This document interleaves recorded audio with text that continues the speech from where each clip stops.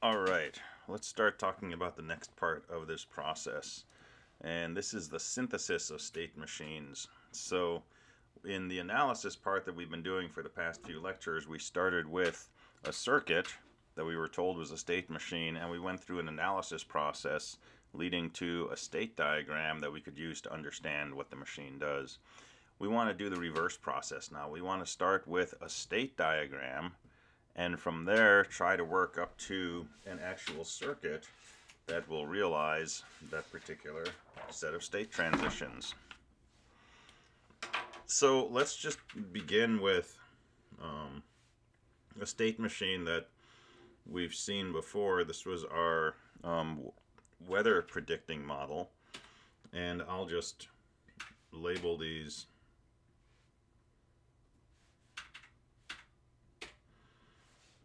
in kind of the usual way. And remember, we had our key said we've got a state followed by a prediction. I'll call that Z, that's our output. And our prediction was sunny, sunny, cloudy, cloudy.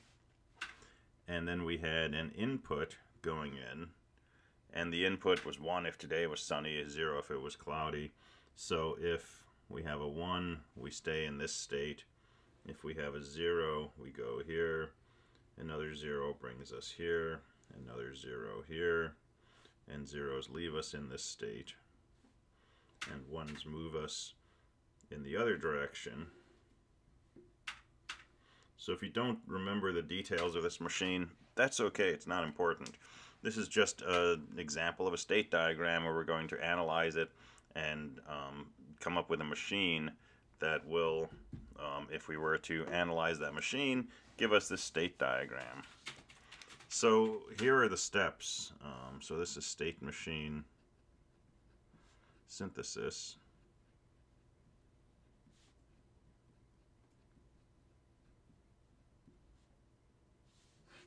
So start with state diagram.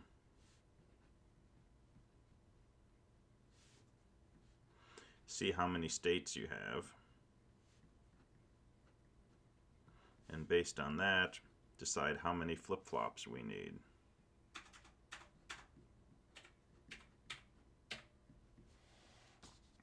Alright, so we start with a state diagram. See how many states we have. Well, that's just 4, right? 4 states. And how many flip-flops? Well, it's not always a single answer, but certainly if we have 2 flip-flops, we can represent 4 different states, because 2 bits, 1 per flip-flop, we have 4 combinations. So I'm going to say 2 flip-flops, but we will see cases where we might want more than 2 flip-flops to represent 4 states. We'll talk about that in another class. But for now, simplest case, 2 flip-flops. And let me add a question here. What types? Because we can build a state machine with D flip-flops, T flip-flops, JK flip-flops, SR flip-flops. We have our choice. And sometimes, we may be told, like on a homework problem or a test problem, use JK flip-flops, or use 1D and 1T. Or it may be that, for whatever reason, the only devices we have available to us are D flip-flops. So something will make this distinction. In general, we'll see that if we use a JK flip-flop, it's more work to come up with a circuit, but the circuit will be simpler in the end. But the easiest case to work with is going to be D flip-flops, because D flip-flops have the simplest behavior. So I'm just going to say let's use 2 D flip-flops. Alright, and then we're going to make a state assignment table.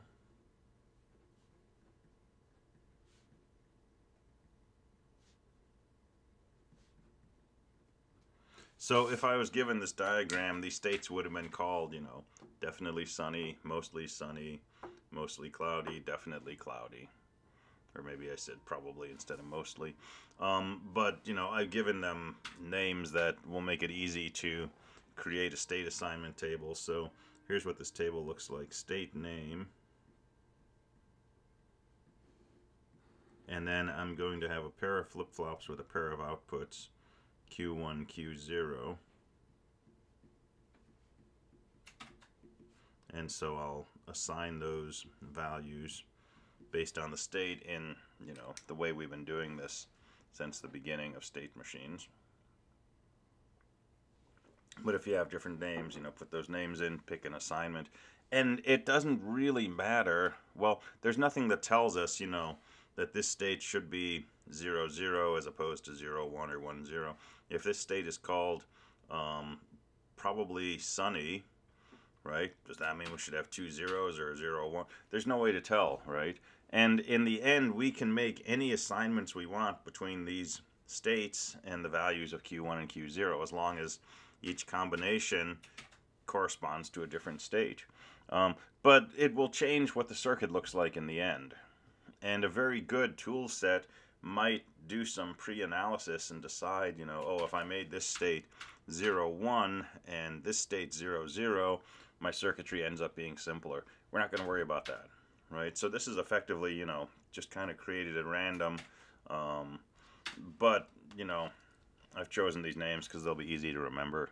All right, so we've got our state assignment table. Now for the big step, make a state transition table.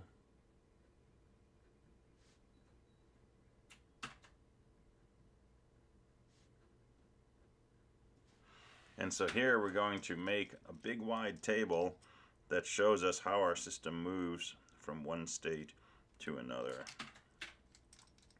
All right, and so what is this going to look like? It's going to look like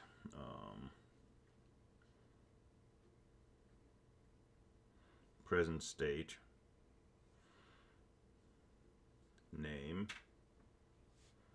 present state, flip-flop, outputs. So we'll list the name of a present state, we'll list what the corresponding flip-flop outputs are, and we'll list what the inputs are. And then for each of those, we'll list the outputs, and then we'll list the next state, name, and that's going to come, directly from our diagram.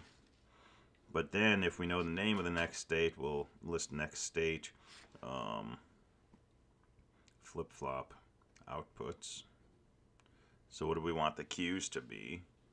And then depending on what type of flip-flops we're using, we should be able to figure out what the required flip-flop inputs are to generate those flip-flop outputs when the clock ticks. So that's basically the table we need to fill out. Once we've got that done, we can write equations for the outputs and the flip-flop inputs, and then we draw our circuit. So let's look at this in this particular example. Let's start this state transition table. So here's present state, name.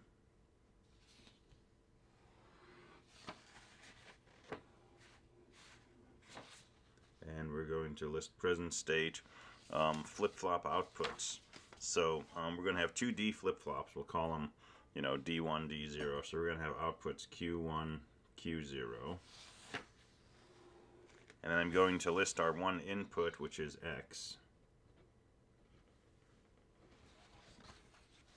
And we're going to have 8 rows here. So if we're in state 0, 0, and our input is a 0, then we're in this state, our input is a 0, our next state should be 1, 0. And if we're in 0, 0, our output should be a 1. So I can draw my output here, which is going to be Z. And then next state, name.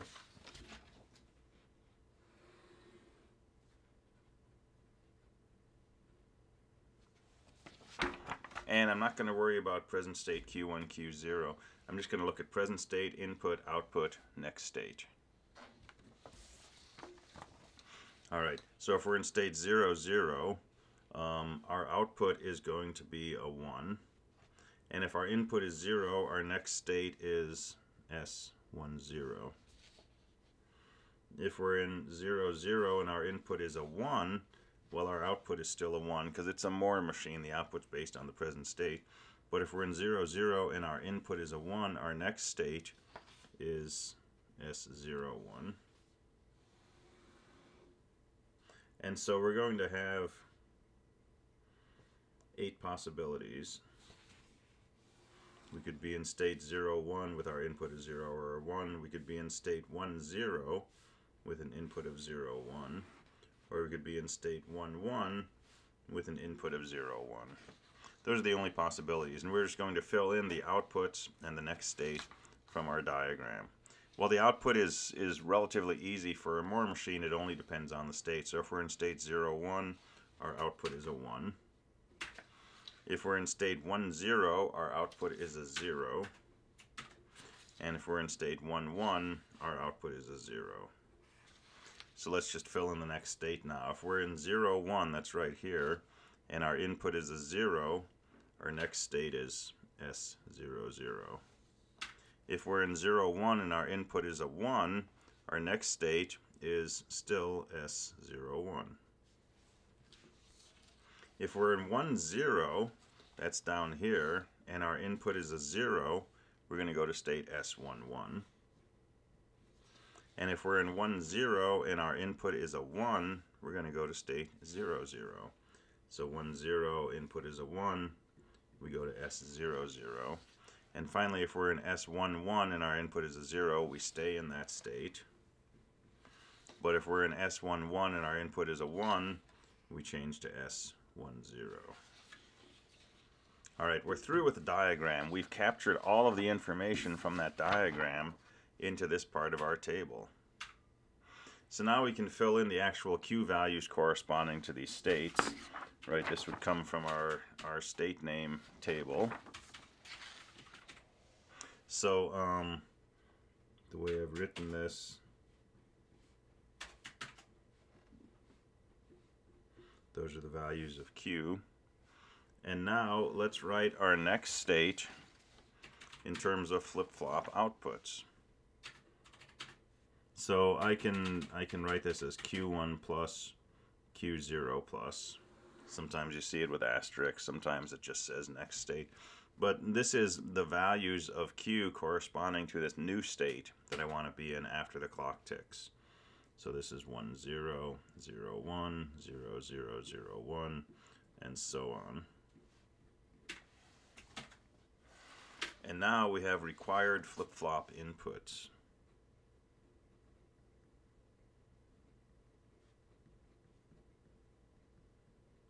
Well, these are D flip-flops because we decided we were working with D, so there's a D1 input and there's a D0 input.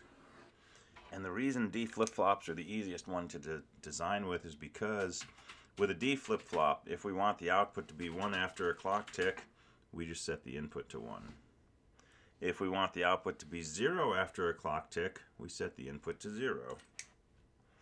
Now that's only for D flip-flops, right? If this was a toggle flip-flop, we would need to look at the current value, and we'd say, hey, if we want the flip-flop to be a 1 after the clock tick, well, currently the output's a 0. That means we want the clock tick to toggle, so we would set the T input to 1.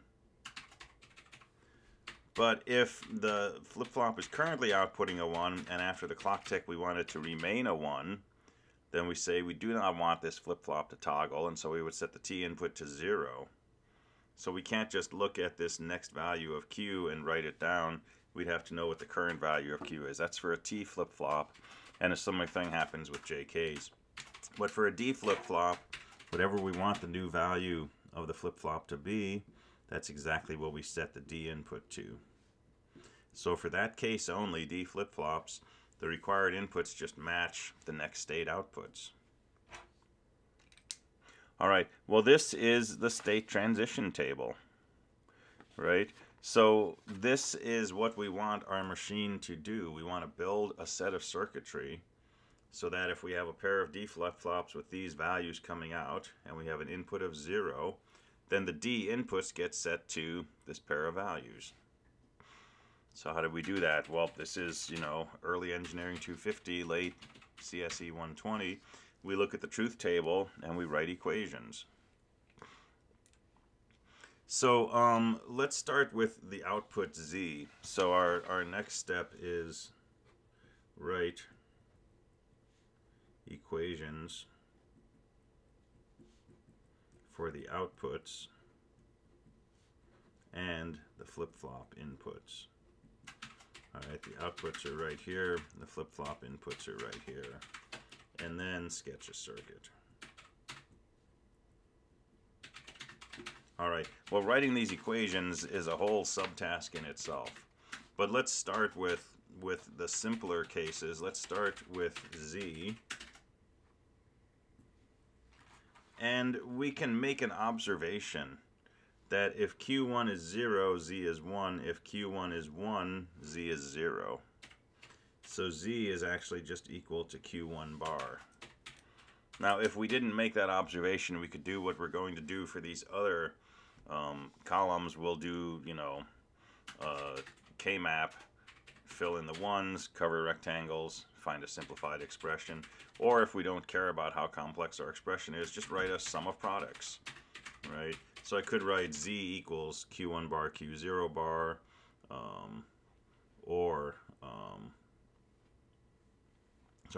Q1 bar, Q0 bar, X bar, or Q1 bar, Q0 bar, X, or Q1 bar, Q0, X bar, or Q1 bar, Q0, X. And if we write that and we put it into a K-map and we simplify, we'll find out Z is just equal to Q1 bar. All right, so let's carefully make a K-map for D1 and figure out what an equation for D1 is. So let me label this D1, and let me make a 4x2. And on this axis, I'll list Q1, Q0. And on the horizontal axis, I'll list X. So this is 0 and 1 for X. This is 0, 0, 0, 1, 1, 1, 1, 0 for Q1, Q0. And I want to fill in the desired input for D1. So if everything's a 0, I want D1 to be a 1. If we're in 1, 0 with an input of 0, I want D1 to be 1. So 1, 0 with an input of 0 is right there. And these last two cases where Q1, Q0 are 1, regardless of X, I want my D1 to be a 1. So that's a pair of 1s right here. So that's the K-map corresponding to D1. And I can cover this with a pair of rectangles. I can do one here, and I can do a broken one here. And this rectangle looks like Q1, Q0. And this rectangle looks like Q1 doesn't matter, but we need Q0 bar, X bar. And so we want to OR those. D1 equals Q1, Q0, or Q0 bar, X bar. So that's our equation for D1. And let me write that down here.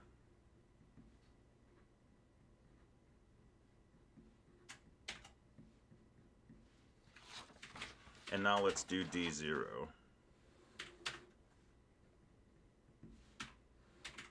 So I'll do the same 4x2 K-map.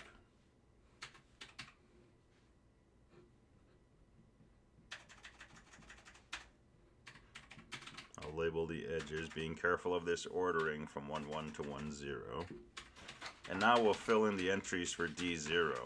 Well, it looks like 0, 0, 1. So 0, 0, 1, we want a 1 right there. It looks like 0, 1, 1. We want a 1. So that's right here. It looks like 1, 0, 0. So 1, 0, 0. And finally 1, 1, 0. Right there. So those are the 1s for D0. And we can do a pair of rectangles for that. This turns out to be Q1 X bar. This turns out to be Q1 bar X. And so D0 is just the sum of those. And so let's write that down. D0 equals Q1 X bar or Q1 bar X. All right, so we've got equations for the outputs from the circuit, which is Z, and the flip-flop inputs, D1 and D0. Now we can sketch the circuit. And there's different ways to do this, but we'll do this in a way that should come out fairly orderly. So let me draw my two flip-flops. And here's D0 and D1. Here's Q0, Q0 bar, Q1, Q1 bar. These are clocked, so they're edge-triggered devices, so I'll show the clock there. And our output is the easiest thing to draw. Z is just equal to Q1 bar, so I'm just going to take a line from here and bring that out to Z. That's our output. All right, now we need some logic. Our logic is going to combine the Q's and X. X is an input. So let me bring X down like this. And let me bring X bar like this. And let me also bring out my Q's. So this is X bar, this is Q0.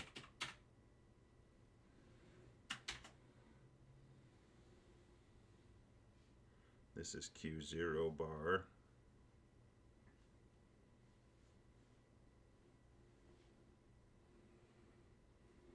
So this is a bit of overkill. This is Q1. And this is Q1 bar. And our circuitry is not this complex. We could probably just draw this directly from the equations and come out reasonably. But let's do this in a way that is reproducible for more complex circuits. So D1 comes out of a sum of two products, right? So we want Q1, Q0 to be ANDed together. So I didn't leave myself enough room in here. That's okay. Let's take Q1 and Q0. Let's AND those. And then let's take Q0 bar X bar. So here's Q0 bar X bar. Let's AND those. Let's put those through an OR gate. And that should be the value of D1. So that's going to go down here into D1. And then D0, we want Q1 ANDed with X bar. So I'm going to take Q1 X bar. I'm going to AND those together. I'm going to take Q1 bar X. So here's Q1 bar X. I'm going to AND those. So that's these two terms. I'm going to OR them together. And that's going to go into D0. And then the clock, I'm going to take these two clock lines and tie them together. And that's our clock input. And there we go. There's a state machine circuit. Now, you know, if I did this on scratch paper, I would redraw it and I would move these over so I had more space for this. And I would get rid of, you know, the lines that I don't use. I would get rid of this X line down here and so on and so forth. You can neaten this up. But this captures all of the information we need for a full state machine to implement that original diagram. And this is pretty easy to follow, right? If you lay it out like this, it's pretty clear. You know, we've got all of the inputs and all of the flip-flop outputs running vertically here, and we can follow which ones are connected to generate product terms, which products do we sum, and what inputs do those feed, and where does the output come from, and so on. So that's, you know, an example of start to finish state diagram to circuit, right? And it's an inverse of the steps that we used for analysis. So start with a state diagram, see how many states you have, decide how many flip-flops, what types of flip-flops, make your state assignment table, right? So you know which combinations of flip-flops correspond to which state. And then make your transition table. All right, that's this big long thing. So present state, input, output, next state, and then based on that, figure out what your flip-flop inputs need to be to make that the next state. And once you've got that filled in, write your equations and then sketch a circuit. All right, that's all there is to it, but it's a lot of work, right? We spent this whole time on a single diagram with only one input, two flip-flops, and a pretty easy output because it's a Moore machine. With more complex diagrams, obviously this gets to be more work, and a lot of places you can go wrong.